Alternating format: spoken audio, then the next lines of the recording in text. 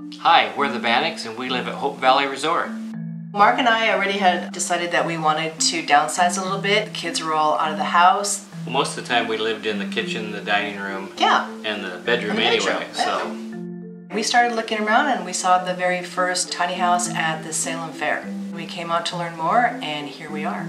Some people think it's a little bit of a challenge to live in a tiny home. With this design, there's plenty of space in the closets and in the bedroom and stuff, which we redesigned a little bit. We added some subway tile and just fun things in the kitchen that we love, new lighting, just to add our own touches to it. The house is easy to clean. We're done in no time. There's less to worry about. I only kept the clothes I really wore anyway and the things that I really needed. Yes, it's a tiny house, but it's a big kitchen. We wanted the biggest kitchen that they had.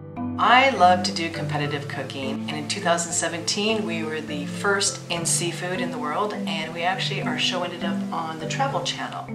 We've met lots of people when we're out walking and stuff. The neighbors are fantastic. In fact, tonight we're going to be doing a fun activity at the resort. They're bringing the escape room, and so we've already paired up with some other couples here, and we're going to go do that.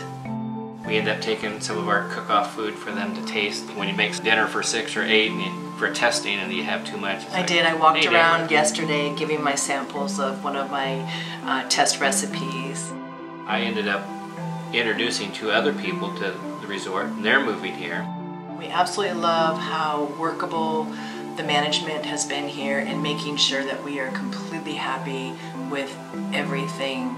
Good salespeople, good sales team, good management team, great environment. I mean, one gal we were talking to, she says that this place feels safe. I love this place. I want to live here too. People walk by and I literally want to just say, do you want to come in and see our house? Because I just love it so much. I want to share it with people.